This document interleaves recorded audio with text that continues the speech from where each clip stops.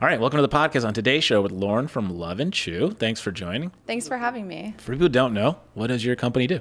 Yeah, so we bake protein cookies, mostly targeted towards women, but also men. Super clean ingredients. I love them. So that's you have a male supporter here. Yeah, super clean ingredients. All of our cookies have dates, chia seeds, almonds, all locally sourced, and we just keep it really clean and simple. What made you want to start the company? And so I'm a big cookie fan. I'm always trying to find the healthiest cookie. It feels like an oxymoron to even say that. But what made you want to start this company, this product? Yeah, so I went vegan about 7 years ago, and I've always just been a huge baker. And, you know, vegan baking is a little bit different, right? Because you have to find replacements for like butter and eggs. And so when I was experimenting in my kitchen, I really landed on the chia egg. And for those of you... The chia egg. Yes, the chia egg. So for those of you that don't know, it's basically chia seeds plus water, and you let it sit for a bit, and it becomes very gelatinous, and it can hold baked goods together and replace an egg, which is kind of amazing. That is amazing. Yeah. Okay, so you found your egg replacement. Yes. And then they were delicious. Yes. Is the assumption. Yes. Great. And so you solved a problem for your home. Yes. And at what point are you like, let me go ahead and try something crazy and start a CPG company? What made you want to take that leap? Yeah, so I'm an accidental entrepreneur. So I was working in tech at the time. Like I was an early stage employee at a tech startup, and everything was going great. So I wasn't necessarily looking to start a company at the time, but you know, my friends and my family kept telling me like, these vegan cookies are delicious. Like, why don't you just try selling them to local grocery stores in San Francisco? Okay. Yeah, and so I went to like Buy Right and Rainbow Grocery and other local grocery stores. Molly Stoned, right? Yes. Molly, yeah, that's another one. Molly Stones, yes. Okay. And literally like, you know, showed up with my cookies in like a freaking Ziploc bag.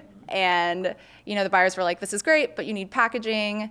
And so I was actually baking in my home kitchen initially when I first started. And what was your first account that you landed?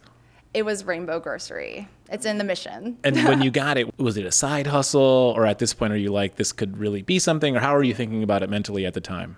You know, I just thought about it as a side hustle because I had about 15 grocery accounts. And CPG, like, I think what's surprising to consumers is like, you're not moving that much volume, right? Like the stores are selling whatever, 4 cookies, a flavor per week. And so that's not really like moving the needle revenue wise. And so I had a good friend who was working at LinkedIn at the time, and he said these cookies would be great in our corporate pantries and cafeterias. Ooh. Yeah. That's a huge account. Yes. And you landed that? I did, yes. Oh my God. And so at that point, how many are they buying then? Like 3,000 at a week or something? 3,000 a month maybe? It was more. I kind of fell over when I got the PO. Yeah. Because I was baking in my home, in my apartment in San Francisco, and it was about 2 pallets worth, or roughly 16,000 cookies. Per month? Yeah, it was about per month, yeah. 16,000 cookies. Yes. No wonder LinkedIn's doing so well. You Yeah. fed them. That's amazing. Yeah. And so at that point, you're like, all right, this is more than a side hustle. I probably need a kitchen or something. Yes. I need to do something. So I went to go look for a co-manufacturer at Okay. that point to fill this PO. Yeah, So that makes sense. Yeah. And at this time, you're just bootstrapping it. I am. Okay. Yes. And you're still working. I'm still working. Okay. Yes. And now you're trying to find a co-manufacturer. Yes. And you find one? Yeah, but there's more to the story. It wasn't that easy because I called a bunch and they're kind of like not taking me seriously, kind of like, you're cute, that's nice, not really giving me the time of day. So I actually physically got into my car, drove 2 hours, and showed up at my co-man. I still work with them today. Okay. And said, look, Here's my PO. here's my PO. Will you please take my business? Can we figure this out? And they said, fine. Okay, and you had the funds to be able to front that yourself. I did at the Okay. time, yes. Okay. And then things at LinkedIn go well, I assume? Yes, it did. And then we were able to launch in Uber, Airbnb. Eventually, we got into Google's campuses. Wow. And then at that point, I was kind of like, okay, this might make sense as a full-time thing for me. So maybe I should try to pursue it. So you're doing like 50,000 cookies or more on a monthly basis. Yeah. Still side hustle. It was still a side hustle because it's very different from retail. So it's either direct or through, they have a specialized distributor, no chargebacks, very clean. Like one person can actually manage it. It's a clean channel. That's amazing. So you're not yeah. dealing with too much. Yeah. So they're sort of like the ideal client. And so at this point, you're thinking to yourself, okay, so I have all these clients who are easy to work with. Yes. Maybe I go to every campus in America, but there's not that many, I imagine, so it doesn't scale. And at what point does your mindset go, we should go CPG route? Let me go into retailers, grocers. Well, okay, so what 2020 happened. Okay. So my food service business went to zero, literally. That's right. All the offices shut down. Yep. Yes, I had it was a whole thing. I had 14 pallets stranded all over the place. San Francisco was early in shutting down. I don't know if you guys remember that, but anyway, so it's California in general. But California in general. San Francisco, but yes, I think LA. San Francisco was one of the first cities to shut down during COVID. And so my pallets were stranded. No one knew what to do, and revenue went to zero. And I was just kind of like, okay, I've quit my nice tech job for this. What do I do? So what'd you do? I actually decided to pivot into retail. Okay. So I thought about quitting, but then I decided to pivot into retail. Which at the time is probably looking daunting because I'm sure everyone in America is like, are they going to shut down the grocery stores also? Yes. At the time, right? Yes. Obviously that didn't go that way, and then the grocery became the moneymaker. And so when you did the pivot, did you decide to raise capital, or are you still bootstrapping it on your own? I was still bootstrapping it. So I had applied to Whole Foods Market, one region test in Northern California the year prior. Okay. So I was thinking about retail, when I was doing while. food service, it was just 40 stores. Yeah. And probably, I don't know, June of 2020, that's when I got the acceptance into the 40 stores. Oh, wow. Yeah. So it wasn't that's pretty good timing. It was great timing, but it wasn't a lot of stores, and it wasn't a lot of capital to fund that production run for Whole Foods. Sure. Yeah. But still a big win. It was a big win, yes. That's a massive. Yeah. And so then you do that. Yes. And then you're like, hopefully these sell, but it's hard because you can't do in-store demos because it's COVID, right? Yes, it was very challenging. So how did you get to your product? What did you do during that time besides go crazy? We did a lot of influencer marketing. We ended up doing a lot of couponing as well, and that moved the needle. And then eventually demos turned back on, and that helped. And then also TPRs, so sales on shelf, helped a lot too. Yeah. And did you see the velocities? Were they maybe faster than you would have thought in the store? Or what were you seeing that was maybe surprising, or nothing at all? Honestly, when we first launched, our velocities weren't great. I think a lot of folks in CPG, when they're new, they think, okay, I just need to get on the shelf and it'll sell. That's when everything starts. And I thought that too at the time. And then I was like, okay, we need to, support this account and do some marketing. And the thing about Whole Foods Market is they actually provide all of the sales data for free on a weekly basis. So you can actually track your marketing campaigns. You can see your velocities in real time. Yeah. What do you think when people looked at it? What is their first reaction to this product? Just in general? Yeah. What was the thing that maybe you were realizing, okay, so in your head you wanted to create this one thing, but then what the consumer the reason they make the purchase is always something very different. Yes. Or not, because the marketing is your new company, and so there's still a lot of education that has to happen. Yes. What were you seeing there? So having packaging for food service is very different from having packaging that goes into retail. Yeah. And so that was a learning curve for me as well. So prior to 2020, we were called Complete Eats instead of Love and Chew. It was hard to understand, hard to spell. People thought we were a meal prep company. We also had very pastel packaging. In general, our packaging was hard to read, but this didn't come up, right? Because we're being given out as a free snack in corporate tech pantries, so no one gave us this feedback. But then when we launched into Whole Foods Market, we quickly realized that we needed to change our packaging, make it brighter. Also, we call out the protein. So we have 7 to 10 grams of protein per 2-ounce cookie. And that's just been certain call outs, I think, have really attracted customers to our products. Yeah. So that's what it got me, by the way. Because I play a lot of tennis, and so I'm always looking for a way to put more protein in my body. Yeah. And obviously, if you put it in a cookie, of course, that's the best way to get protein, right? Yeah, I think so. Okay, and so then at Whole Foods, at what point do you feel like we really have something here? So you're in 2020, you're in 40 stores. What happens what 2021, 22, what happens when you're like, we have something? Yeah, so I was working on getting the velocities up. Then we got interest from Sprouts. And Sprouts said, we want to do a national rollout. They said, wow. They said national from the jump. Yes, from the jump. No innovation shelf. They just wanted to go national. And I said, and we're taking 4 SKUs. And I said, okay. And how many SKUs did you have at the time? I think I only had 4. Okay, yeah. So they wanted all of them. Yeah. And so now you're in same co-man or no? Same co-man, but then we eventually expanded and got 2 others in Texas. You had to. We had to, yeah. What was that like? Are you still bootstrapping at that time?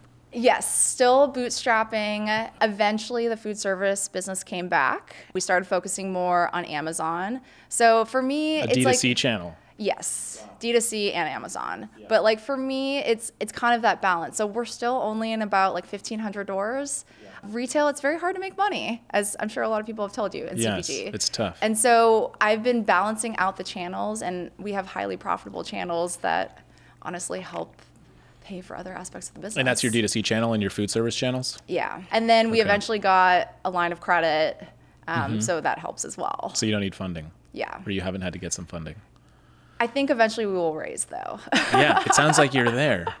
I think we will, though. 1,500 stores, your D2C channel. Okay. How many food service contracts are you in now? Quite a lot, actually.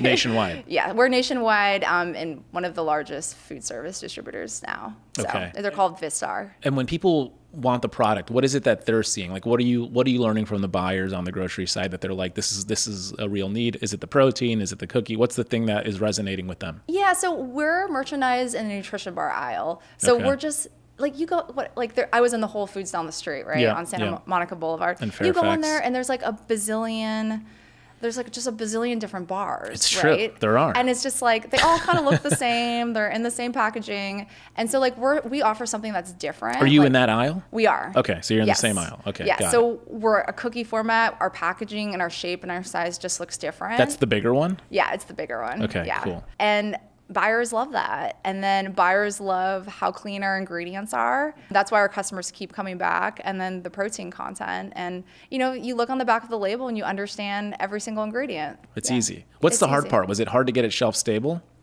at the beginning? We still don't have a long shelf life. What's the shelf life on it? 6 months from baking. Okay. Yeah. That's still pretty good. It's good. I hear you. It's good. What was the hard part? Yeah.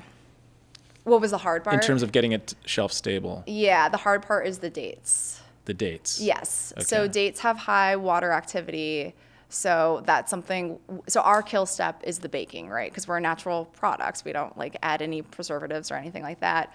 And so managing the water activity after each production run. And if you're above a certain threshold, we'll throw out the batch because we're concerned about, issues with that. So. But your Komen helped that. They figured it out. Yes. We also had to hire an outside consultant to help with this too. It's hard to do. I was an investor in an almond milk company at the beginning, and that was a huge challenge for them, was the shelf, the gums essentially. Yes. And so their shelf life was 7 days upon refrigerating, wow, that's nothing. Which is super tough. And so they went into coffee shops, which is great because coffee shops have that volume. The home consumer, a little tougher. Yeah, that's quick even for retail. And then they powderized everything. They found a way to do it. Oh, wow. And now they just add water, which is really interesting. Is that Joy? No, it's called Good Milk. Oh, yes. And they're nationwide with, they're nationwide with Blue Bottle. Yes. Which is great. We share a fractional CFO, actually. Oh, no way. Yeah, small world. You want to give your fractional CFO a plug? If anyone's looking. Yeah, well, I don't know if he's looking for new clients, actually, but he's great. So where do you want to take the business as you move forward? It's a very different animal today. It is. What do you want to do with it? Or how big do you want to take this thing? So I'm really focused on scaling existing channels. So our main retail partners are Costco, Whole Foods Market, and Sprouts. And so continuing to increase SKU count, increase velocities. We're about to do a roadshow and a rotation in the Bay Area next week. We just delivered, so that's exciting. And then hopefully expand through other regions, maybe become an everyday item. And then same with food service. So we're very strong on the West Coast, and I think there's a lot of opportunity on the East Coast. We're looking at getting into micro markets and vending as another channel. There's a lot non-grocery channels that I think could work really well with our products. For example, airlines and airports and gyms and even coffee shops. So that's really what I'm focused on. But existing distribution. And do you need to raise to do that, or can you just get debt? Debt. How are you thinking about this? Pure debt? Yeah, I have a line of credit, and it works pretty well. Yeah. That's amazing. So, yeah. Any desire to go on Shark Tank? I would like to go on Shark Tank, yes. You would? Yes. Nice. Doesn't everyone want to go on Shark Tank? I think so. I think it's great. Yeah. I mean, the hype, and I think the thing I learned about it the most was we've obviously interviewed 50 companies that have been on Shark Tank. Yeah. And in that, I've just learned it's the best way to educate a market. It's the best way. I think they provide value as investors too. Yeah, the questions you get, totally. Yeah. So you'd give up a piece of for them, yes. Of the superfood cookie. Yes, for them, yes. As long as it's a deal that, obviously, yeah, is mutually beneficial. That's the hard part with the sharks. They're very greedy. Where do you want the company to go in 2024? And so this year, even next year. So you have a bar. So how many SKUs do you have now? So we have 7 flavors. And then, there's just different ways that we do it. So like we have a Costco specific SKU, and then we have multiple sizes. So we have the 2 ounce and the 1 ounce. Okay. So SKU total, like we have about 20, which is a lot. Okay. What's your favorite? You're not supposed to pick your favorite child. I'll tell you my favorite. My favorite's this one. Yeah, it's the banana. It's the banana bread. Yeah, that's our top seller. Is it? Yes. Okay, so it's your favorite too. Yeah. Well, we make, here it is, the pumpkin. This one. We do a seasonal that's really good. Okay. Yeah. Well, look, where can people buy the product? Where can they support? Yeah. So we're in Whole Foods Market. We're in about half the country in Whole Foods Market. So like west towards Texas. And then hopefully later in the year, we have a big announcement coming up regarding that. We're national in Sprouts, but we're in the superfoods aisle, not the nutrition bar aisle. Merchandising is, it's depends on the store. And then we'll be in Costco's, all the Costco's in the Bay Area starting next week. That's huge. Yeah. That's a hard account to land. Yeah, they're wonderful to work with. And then maybe Erewhon? Yes, and we just launched Erewhon. Yes. Nice. Yes. That's a good local staple. Yes, and Gelson's as well. Amazing. Well, thanks for coming on the pod. Yes, I appreciate it. Thank you so much. Superfood cookie. Thank you. Thank you for tuning in. If you enjoyed this episode, share with your friends, your family, or anyone you might think might benefit from the conversation we've had today. And if you haven't already, please take a moment to leave a review on your favorite podcast platform. We'd greatly appreciate it. Your feedback helps us improve and reach more people who can benefit from our discussions. The best way to stay connected with us and get the latest updates on future episodes is through our social media channels. You can find us at Startup Storefront. We'll be back next Tuesday with another great episode. See you then.